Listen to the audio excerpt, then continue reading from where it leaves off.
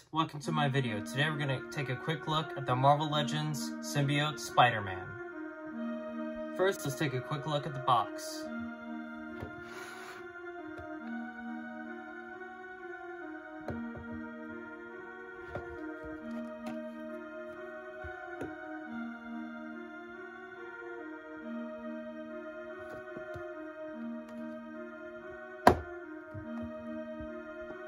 So here's the figure out of the box, and first let's take a quick look at the posability.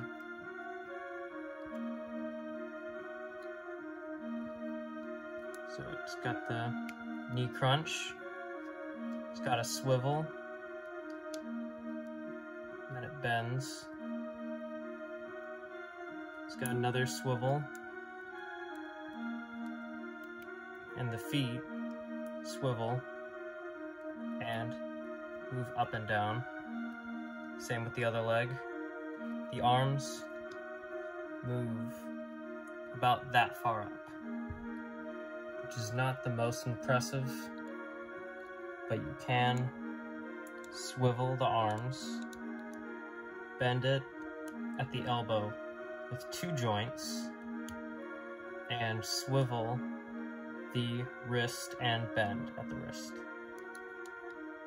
And this figure also has these joints which bend inward and outward, and the head turns 360 and swivels to the side and can look up that far and down that far. And it has a swivel at the torso and a bend near the pelvis.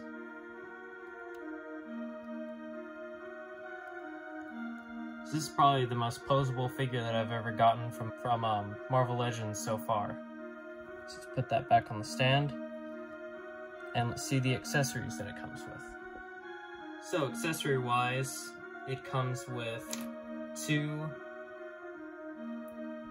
whip hands, so it can shoot webs, and 2 open palm hands, so he can grip 2 surfaces.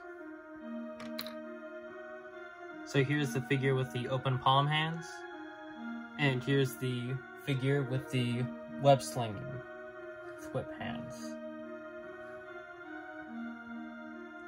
And here's a mixed match. Here's a quick comparison between the symbiote suit and the UK Spider-Man. For another comparison, here is the retro-carded symbiote suit Spider-Man next to the retro-carded Cyclops. And by the way, here is a comparison between the 2 boxes, which are about